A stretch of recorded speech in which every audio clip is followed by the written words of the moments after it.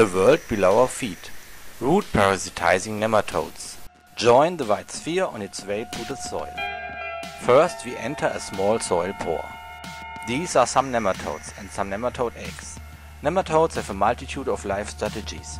Let's find out what these are up to. Nematodes and nematode eggs apparently are coming from this large mass of eggs.